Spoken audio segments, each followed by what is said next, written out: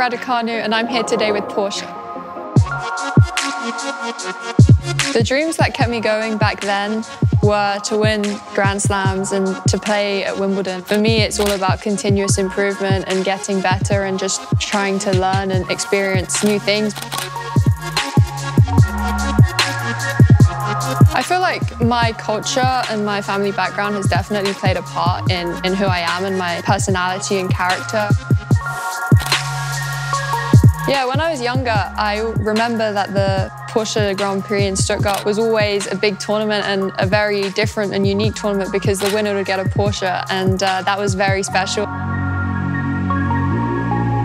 I love motorsports because I feel like it's just a drive for continuous improvement that I feel like is actually quite similar to tennis. Let's go. My favorite Porsche car is the 911 for sure, because I feel like throughout every generation it is so unique and so beautiful in its own distinct way, and I feel like it's one of the most iconic cars that are out there.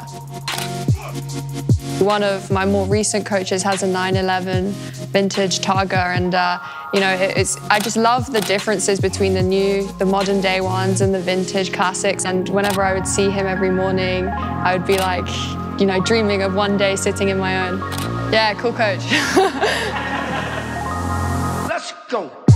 Porsche has always been in my head. It's one of the brands that I've always loved from a young age. For me to be a brand ambassador for Porsche, it means a lot because I feel like now I might be able to sit in my own 911 one day, and that was a dream that I had as a kid. But also it's really important for me to align with partners and brands that I really feel passionate about and I identify with. And I feel like because motorsports has always been a part of me, I think this partnership with Porsche is incredible, and honestly I'm really excited to see what sort of exciting things we can do going forward.